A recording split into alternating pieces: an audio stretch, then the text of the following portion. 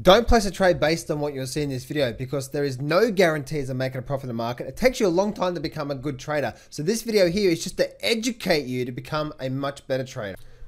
Hey traders, John Howell here. And in today's training video, I've just finished doing my trading. I absolutely love trading, guys.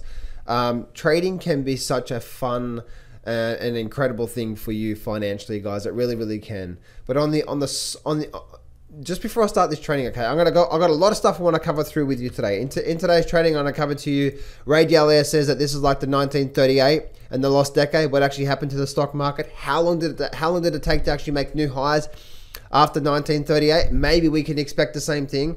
But even though my view on, say, the S&P 500 and the Dow Jones is one thing, that's not my view on all stocks. I'm going to be talking about that today. Also going to be talking about the GDX, the GDXJ, and why that's actually setting up like gold did, or like gold did before we actually broke out to, say, a 40+% bull run. Also, when will silver take off, right? Silver's been doing nothing. When will it actually start to go into a big bull market? I'm going to talk to you about my thoughts on that as well too, and that's also got to do with, say, this point through here. When will inflation hit and the effects of inflation and what's probably likely to do well as inflation picks up?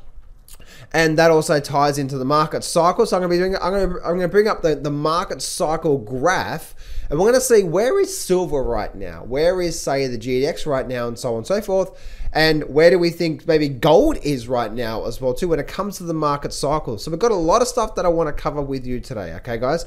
But before I get started, guys, back to demand, as you know that I used to, and I'm also running it again right now, is I'm running back the flash sale. If you need help with your trading, I've got a complete trading course here to get you started on the right foot. Last time I had it at $7, it didn't last long. You get the top deadly mistakes, the 10K permanent plan. You get all this here. Video number 3, 4, 5 is chart reading techniques. 6, 7 is trading systems. 8 is indicator, and then the rest is basically mindset management and so on and so forth. This is more the foundations. So we have the foundations to a successful trader. We have the chart reading techniques. We have the trading systems, and we also have the mindset all here. If you need help, guys, go here right now. And the biggest one that's going to help you is the video number 1 is the top deadly mistakes. Because if you don't even understand the mistakes you're making, you're blowing yourself out of the markets. So with that being said, guys, where are we here? Right, with that being said, let's actually get straight into the markets right now. Let's have a look at, so Ray Dalio compares this to 1938, okay? So let's actually go back to the actual market itself at 1938. I've brought up this chart here. I'm using, and so if I go back to, let me see if I can, let's actually go back to 1938, okay? So, because what Ray Dalio says is this, okay? Now, the stock market's not exact. I mean, it didn't do the exact same thing, but what Ray Dalio has continued to compare right now to on a macro level, right, on a big scale, not a day-by-day basis. Will the stock market go up tomorrow? Who cares, right? Will it go down tomorrow? Who cares, really? If you're so worried about what's going to happen tomorrow, then you're on the wrong foot. You know what I mean? What happens tomorrow or the next bar shouldn't determine whether you're going to be successful or not. Right? Because it's the overall setup. If you get into a bullish setup and the market doesn't do nothing for 1 or 2 or 3 days, but then a week later it runs on for profit, did you make a profit? Yes, right? So that's the way trading works. But more on the whole, that side a bit later on. But now, what Ray Dalio talked about with the whole macro cycles of things is, and how he's always compared this to the 1930s. And guys, we should be listening to Ray Dalio, you know what I mean? Like, Ray Dalio has spent so much time looking back in the past, so he can give it, and then he gives us a big template, not only in the big deck crises, but then also his videos he's done, guys. You know, guys, he's a macro investor. You know what I mean? And we all know, right? The same things happen again and again and again for the same cause-effect relationships, right? And the same massive cycles, the short-term debt cycle, the long-term debt cycle. All these cycles matter, guys. You know what I mean? So for the next 10 years, that's what this is all about, right? What's likely to happen over the next 10 years? And so how he compares this to so the 1929 crash, the 1929 top was up here, and then we had a massive move in the actual stock market, right? What actually happened down here? Similar events, right? What did they do? They won. They printed a lot of money. right? 2, they bought financial assets, as you can see here, right? This is what happened down the bottom here. And 3, it created a wealth gap. And then 4, there was, and then after this wealth gap here started to become a rising power, right? Like a different power here. I'll get more into that a bit later on. But there was similar events that happened. This here is like 2008, okay? So similar events that happened here in 2008 happened in 1930s. Then the market ran up. Now he's comparing where we are right now to 1930 to the 1937. Okay, to 1937. So the 1937 style of crash, as you can see, he said that we're probably like in the 1938 period right now, and as you can see that this chart right here is, I'm pretty sure it's the Dow Jones. I just wasn't sure whether it's the Dow Jones or the S&P 500, right? So we can see here on the Dow Jones that the Dow Jones, this here is what happened recently, what happened right now with the virus situation. That's what he believes this is, right? So this here, and this is the top here. And then as you can see, the market rallied up 50, 60%, and then retraced again, and then we started to come down, right? But as you can see, we didn't make a massive crash, did we? No, we did this. And as you can see, this is years over here, guys. This is 1938 to possibly, let's actually bring this over here. Right, to basically 1950 and a lot more, right? So you can see that, as you can see, right, this is the actual, this is the Dow Jones here, okay, guys? So as you can see, so if we are in this situation, and if the similar events are gonna happen moving forward if similar events are going to happen moving forward in the Dow Jones and the S&P 500, what can we expect? Well, we can expect to see what we're seeing here right now, right? Because the government's going to continue to print more money as the years go on, right? We know they're going to try to hold this up as much as possible. So as you can see, right, this was the top over here. And as you can see, it took a long time for us to actually break up to all-time new highs in a big bull market here. So Ray Dalio says we're like, this right here is where we are right now in the actual market itself, right? And, you know, guys, and, you know, just recently I also heard that the effects on the economy is going to last 18 to 20 months, the effects on the economy, but the printing is only going to last 3 to 4 months before they have to go do another massive quantitative easing before they actually, before they print money again. So, as we can see, this is where we are right now. So if we're likely to see what similar events, right, we're not going to make new highs out of the actual stock market for a long time, right? A long time. So as you can see, right, over here, that this was the 1937 crash, and it didn't break up to new highs. What is that? So 1937.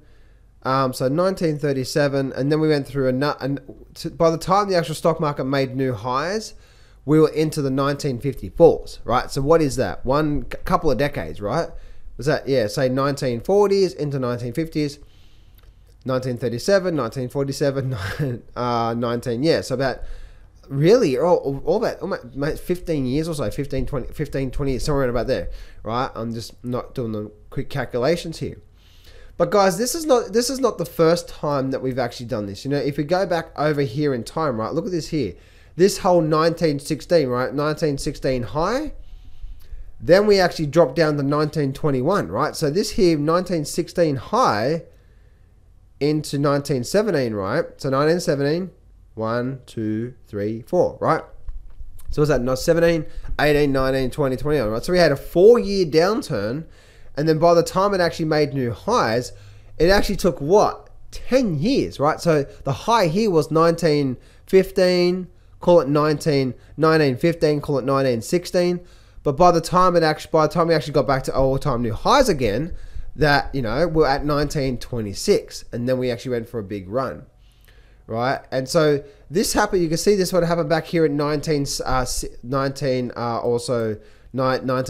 You can see the high here in 1965, and the low here was 1965, right? This was actually massive bear market, 1965, 1975, almost 1985, right? This actually happened. This is a massive bear market for many, many, many years, right? A couple of decades, really, wasn't it? What was that? Their high was 1966, 1965, 75, and then we also went down to 85. So yeah, probably 2 decades worth of a bear market. And as you can see, it took a long time for the market actually to get to all-time new highs. So guys, if you believe, right, if you truly believe that this here is, that we're never going to go through one of these periods again, then we know we are, right? Like, if you actually look at the actual stock market here itself, right, look at this here. Look at this here, the 2000 and what? 2001, 2000, the 2000 tech bubble into the Dow Jones had a drop. Then we rallied up to all-time new highs again, didn't break new highs, and then we dropped, and then we actually broke out, right? So, guys, these things, you know, if you're thinking about the all-time new high situation, then, you know, this is what it looks like that we can expect what's actually going on right now in the overall stock market itself, as you can see through there, right? So you can see there's a lot of stuff going on through there, and we may be getting ready for, as Ray Dalio says, let's go back to this point through here. We may be getting ready for this, what we call the lost decade of stagflation, right? Where not really much is going on for the next 10 years. And through this whole situation, we also know that what came out of this one here was the rising power, and then also the number one was war. So really interesting stuff there, guys, on that there. Now, this next point that I want to make with the S&P 500, right? So we have a look at here, right? We have the S&P 500, the Dow Jones, and even though on a macro level, I can see what Ray Dalio is saying, and what I'm seeing here on my longer term charts, that I'm actually bearish long term overall on the Dow Jones and the S&P, not just today, but no, not this one day, right? But the overall picture here, I'm pretty bearish on that. But that does not mean, guys, that does not mean I will not be taken, even though I have a view of bearish in the markets, right? The market's always right, by the way.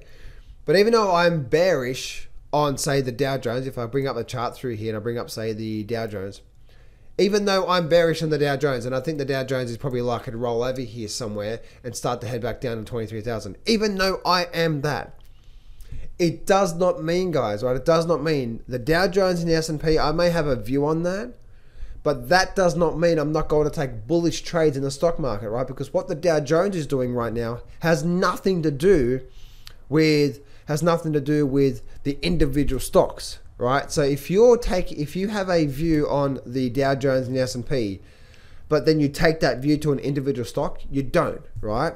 So as you know, probably for the last month, I've been sort of bearish on the market. I'm like, yeah, well, I don't really believe this rally through here, whatever, right? Dow Jones, S&P, right? But do you know in the last month that I've had a lot of really good successful trades, right? One trade was Plug, right? This was actually a bullish trade here right now. Actually, I know some of my private clients are still in. Some of my private clients are actually still in this trade right now. I didn't. I got out early, right? But where did I get out? I got into on this. See this little breakaway bar through here. If I go back in time. Right, this breakaway bar, this actually met one of the rules. This actually met the rules for one of our trades. I got in there, and then my private clients used a trailing stop technique. Some of them did anyway. Some of them got out with me on a short-term basis. But as you can see, right, in the last sort of couple of months, even though I've had a view on the S&P 500, if I have a bullish setup that goes to my system, I'm going to take that. Right, ALT is another one. ALT is another one. Right? Look at this here. I got in, I'm actually still in ALT right now as I speak, guys. I got in on ALT down the bottom here. So even though I've had a view on the stock market itself, right, I'm actually in this right now, and this has given me a 300-400% return so far. This is actually more of a longer term play, right? So I'm going through my swings.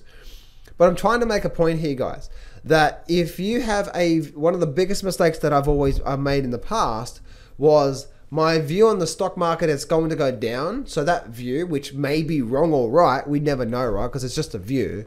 But even though that's the case, if my system has a setup that's contrarian to my view, which may be wrong or right, I still need to take it. Why? Because it's a really good trade to take. Makes sense? And so that's one of the things, guys. I've had a phenomenal year this year. And as you can see, right, the trades that are really kick goals for me have actually been bullish trades for me this year. So even though I may do analysis on the Dow Jones and the S&P 500, even though I may do that and say, okay, we're probably likely to go down from here, probably likely to get a bit of a pullback, which I still believe, right? I still do believe that. Looking at where we are right now, I still do believe we're likely to roll over. On a short-term basis anyway. It does not mean that I'm not going to take bullish trades, right? Because the Dow Jones does not equal what every single stock out there does. Now the Nasdaq, that's just a different kettle of fish, right? I really thought the Nasdaq would roll over by now, but there you go, guys, right? My thoughts mean nothing. It's just look at this nice upward trend. I really thought we'd actually get down to these lows through here. It didn't do that. So the Nasdaq is one of those things, guys. The Nasdaq is just... It's still in that V bubble there, right? So it'll be really interesting to see what actually happens through here when it comes to, when it comes to the Nasdaq itself. So I hope that makes sense for you guys. Now, one thing I want to share with you is this. Let me actually bring this over here, okay? I want to bring this section over here, and I want to talk about the GDX and the GDXJ and what's happening right now on all these markets is exactly what gold did before we actually started to see this the breakout, or basically being a 40% bull run, right? That's not from the ultimate low to ultimate high was a 50% run, right? From this low point, but from the breakout to where we are right now, it's had a 30% move, right? And we've hit this resistance up the top here. Now, as you can see, right, the GDX, the GDXJ, and even silver are doing the exact same thing as gold did before we went for a big bull run, right? So it's the same but different here. Look at this here, guys. So look what actually happened here with gold. What happened here with gold? We went what? We went sideways all through here, as you can see, right? So we went sideways for a long time, right? Long time. We had a massive crash, not much going on, and then we started to break out of this not much going on for a long time, many years, and then we broke. Look what actually happened. We had a move. Look what silver's doing right now. Silver's doing what? Not much going on, right? So what may be happening over the next 3-6 months? We may start to get what? Something like this. Maybe even a bit of a pullback initially and then a breakout. But see how if that happens, right, that's now like that point through there. Look what's happening on the GDXJ point, right? Let's bring up the frame. Look at the GDX. See how the GDX just went sideways, and now we're doing what? We're breaking out. See how that's like what? This point over here. See how it looks very similar, right? The patterns. And also, GDXJ, which hasn't broken out yet, but once we do start to break out and we start to do that, right? Now, this is a weekly chart here, guys, down the bottom here. These are weekly charts. So these things take time, right? They take a lot of time. So don't expect this market to start to, oh my goodness, the bull market's starting tomorrow. Let's jump on now. And it doesn't do nothing for a week. Slow down, guys, right? This is a weekly chart. It takes every single bar on these charts takes 1 week. What we're looking over here, guys, is 10 years worth of data, right? So it takes guys, if you want to jump on big moves, it takes a lot of time for bull markets to form and for bull markets to continue, right? So as you can see back over here on gold, if I just open up this weekly chart here on gold, as you can see, right, gold actually broke out here, right? But as you can see, right, gold has been going up for 1 year, but through the bull market, look what happens, right? We have a breakout, and then we spend maybe a month doing nothing, and then we have a breakout, and we spend 2 or 3 months having a pullback, and then we have a breakout, and then we have a bit of a flush down, and then do you see what I'm saying through there, guys? So if you're ever thinking about, okay, this is a big bull market, we're going to jump on, and John said the big bull market's starting. That's what I believe, right? I truly believe the big bull market is starting. But guys, big bull market means a long time, right? You guys that are so impatient, please don't trade the market, because the market's going to chew you up and spit you out, especially if you're impatient, right? So anyway, I hope you can see, guys, how the GDX and the GDXJ is exactly like gold and how that's forming through there. So the next thing I want to talk to you about, guys, is let's actually bring up the silver here, okay? So when will silver take off, right? When will silver really start to gallop in the movement of what's going on right now?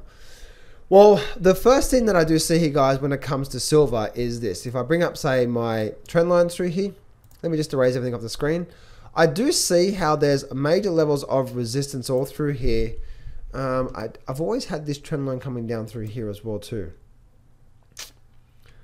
So something through there. So I do see, guys, that once we start, you know, we have this resistance level through here, and then we have this, we've got a few areas of resistance through here. But once we really start to break, say, back above, say, 20, well, this here has been doing nothing for a lot of time. So once we start to really break above 20, I believe that that's when we can start to see a big move, right? We can start to see a nice move up over a few years, guys. So if you place a trade today and it goes down tomorrow or the next day, oh my goodness, it went down.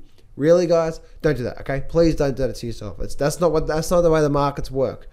There is foundations to these markets, and so if you're jumping on big trends, you have to endure whipsaws and pullbacks and all that sort of stuff. Makes sense? So, but I also honestly believe that as we can see here, right, I believe this low here is indeed the low for many years to come. So what's happening right now with the overall, let's actually bring this back to this level 3, okay? What's actually going on right now with the overall inflation type of thing, right? So if I bring up the, so right now, guys, there's been a lot of money, there's been a lot of printing of money, right? But there's been no inflation. Now, why is that? Why has there been no inflation?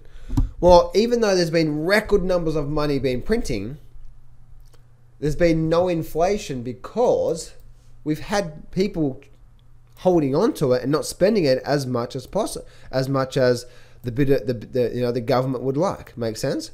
So as you can see here, right, this here is the velocity of money. This is basically, you know, how this is basically the people, you know, how many times people are going out and using the same money, right? So the velocity of money simply means that if I go to the restaurant and I spend $100 at the restaurant, then the lady that I gave a $10 tip to, she then goes to the bar that night and then buys a glass of wine, you know, for $5. That's a cheap glass of wine, by the way. I think so anyway. You know, and then so on and so forth, right? That's the velocity of how much it actually is done. So as you can see, right, there's the velocity of money that people are actually basically spending out there is slowing down. That's the reason why, guys, that inflation hasn't been big for a long time, right?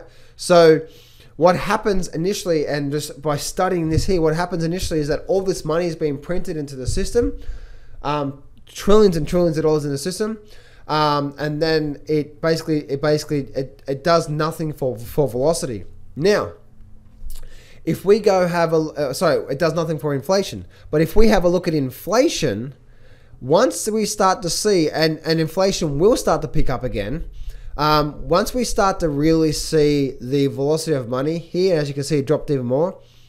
Once we see the velocity of money pick up, and it will pick up, guys, okay? If you understand, especially if you're a bit elderly, like if you're in even your mid-30s, right? Even 40s, mid-30s, 40s, look back over your time, right? Look over history and start to understand how, look at your life from a perspective of cycles, right? Like, for me, same with trading. When there's a lot of really good trades, I know I'm going to go through a period where it's going to be really quiet and there's not going to be many trades, and then there's going to be the cycle's going to repeat. That's happened 2 or 3 times this year. There's been 2 or 3 months where there's a lot of amazing trades, and there's been a month with no trades, and then there's been a month with maybe 1 or 2 good trades, and then there's been a month of a couple of good trades. You know what I mean? And so on and so forth. So anyway. So as we can see, right, the velocity of money has been dropping down a lot through here. So when the velocity of money picks up, and it will start to pick up with all the money in the system, so the government has basically had to do something like this, right, to keep up with basically this. But what happens when this is here, and then this starts to pick up? Guess what? Then all this money is going to come flooding back, or pushing this. Then we're going to start to see real inflation, right? Real inflation. And then that's when, guys, that's when we start to see this inflation here. That's when that starts to happen, which I believe is probably a couple of years away from now, guys. Not right now, but probably a couple of, maybe 2, maybe 3 years away of start to see really inflation pick up, I believe. Could be wrong, it could be early, I don't know. But then when that happens, guys, we're really going to start to see things like gold, or even things like silver, really, this is the silver weekly chart once again. This is when I see silver really start to take off massively because of the inflation of what's going on there. The inflation of will start to inflate these prices, right? Which no doubt is going to push up. It's probably going to be a dampening on stock market, but it's going to push up property prices. That's why, guys, after this next maybe 1 or 2 years, that's why I'm very bullish on the property market, right? One, there's very low interest rates. Interest rates will go back up again, by the way. When that happens, it's going to be deadly for the government. But when inflation rises, that's going to push up asset prices, right? Because everything starts to become more expensive. Asset prices such as property, not stocks. I don't believe stocks will rise over the next, say, 5 or 6 years. But property, that's why I'm a big believer that property will go through another massive boom, because when inflation starts to pick up big time, rents go up, property prices go up, like everything starts to pick up big time, you know what I mean? And that will happen, guys. That's what I'm saying. Over the next 10 years, we're likely to see silver take off like there's no tomorrow. And, maybe in the next 5 years, I believe we're likely to see silver start to break out, and, or maybe it's even started that big bull trend right now, as I was saying before. But that's what I was saying before, guys, right? Like when the velocity of money picks up, and it may take another couple of years for that to pick up, the inflation will start to pick up. When that starts to pick up, property prices are going to go through the roof again, right? And even if we do, yes, we're probably going to go through a bit of a slowdown here over the next maybe 1 year or so, but then it's going to pick up massively, right? And with the amount of money in the system and so on and so forth. And that's why I believe, guys, people who have places like, people that have places like housing, and then also, rental properties and so on and so forth. If you're positive cash flow right now, it's only going to get better and better and better for you, right? Because not only will rents go up for you, which means more positive cash flow for you, but then also I believe that the asset price, the property prices will go up as well too. So let's have a look at this here, guys. One of the last points here I want to talk about here is, where are we right now in the cycle of things when it comes to silver? So this is really interesting, guys, because I find that, let me see if I can bring this up here, right? So this here is the actual the cycle of things when it comes to the markets itself, right? I actually put this up just recently, and let me actually bring this up through here. So this is basically the psychology, the market, whatever, right, of what we're seeing through here.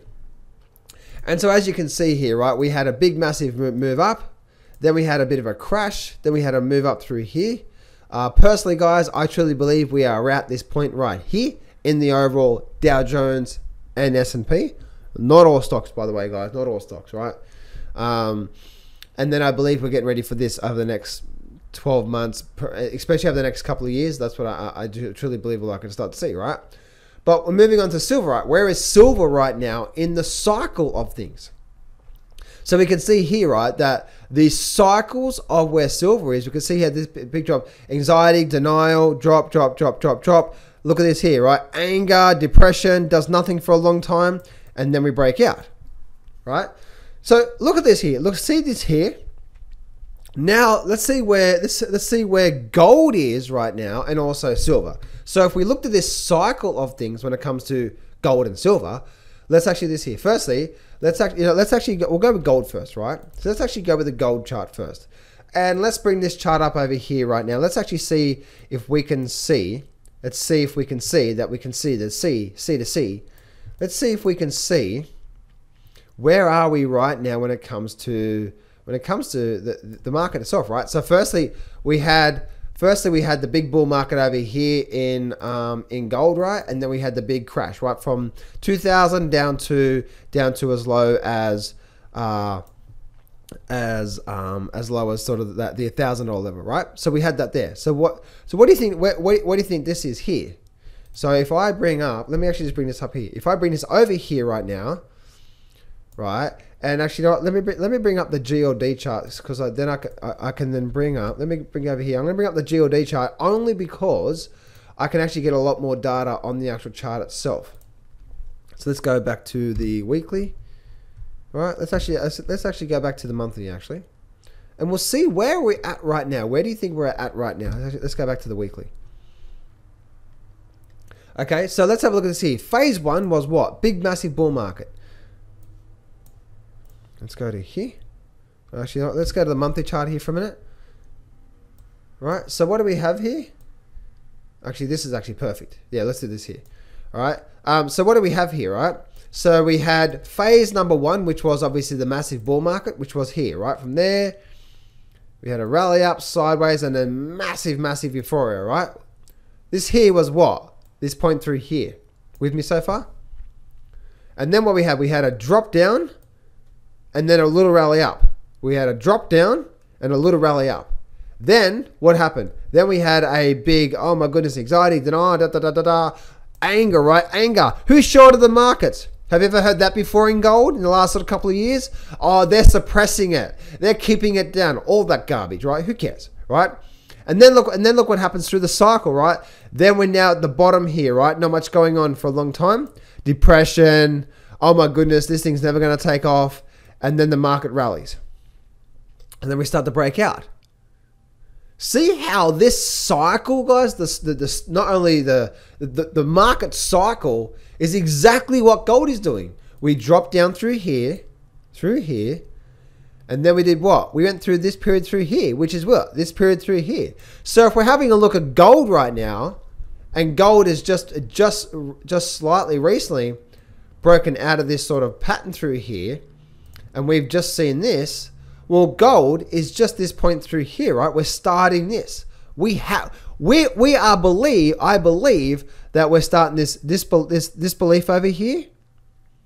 I believe right now gold right now is getting to see this disbelief over here. So this disbelief over here is this point over here.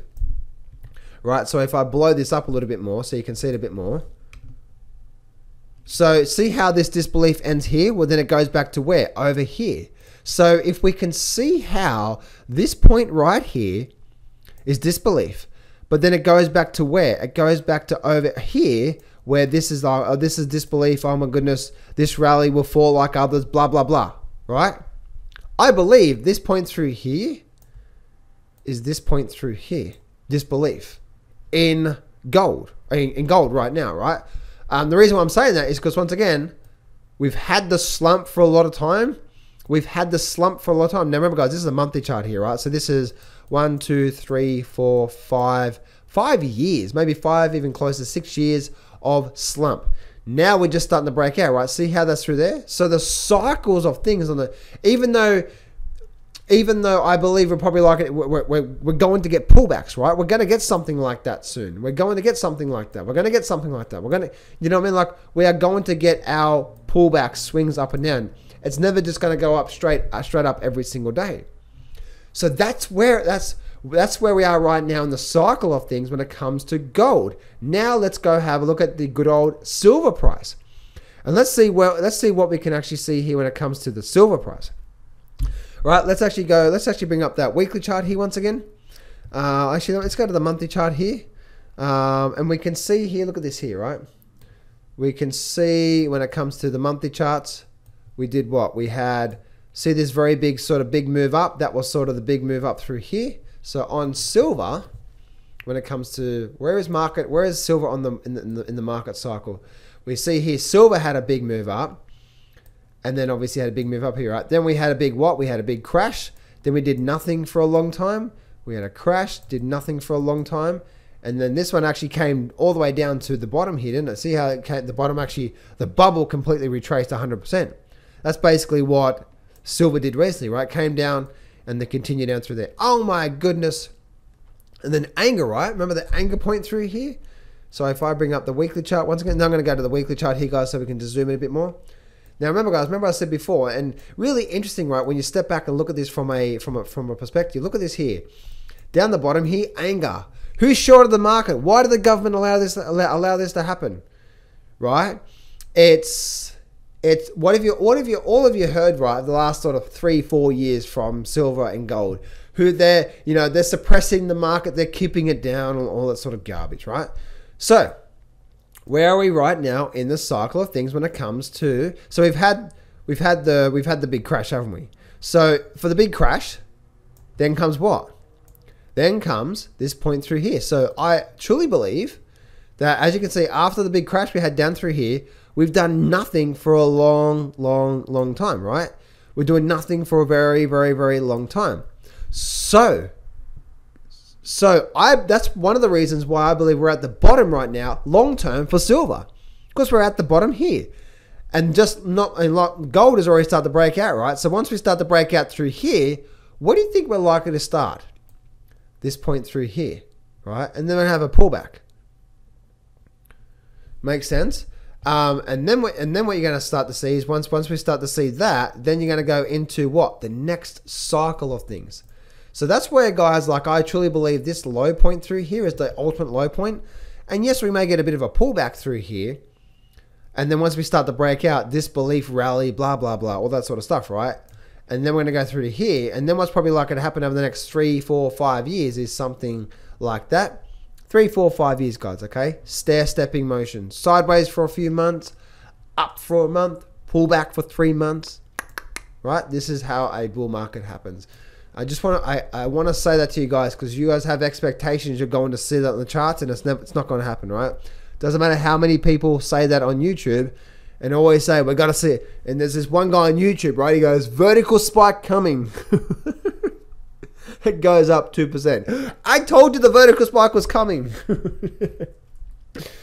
Anyway, I falled for that too, guys, right? So anyway, guys, so that's what I wanted to share with you in today's training. I hope you enjoyed today's training, and I hope that you can see how what's going on right now with everything in the actual stock market itself, guys. There's so much out there that you can see. There's so many opportunities out there right now when it comes to individual stocks, the way you're trading, and so on and so forth. So guys, make sure you head on down to johnsflashstyle.com, grab that $7 trading course, get started today, and start to learn how to trade these markets for yourself.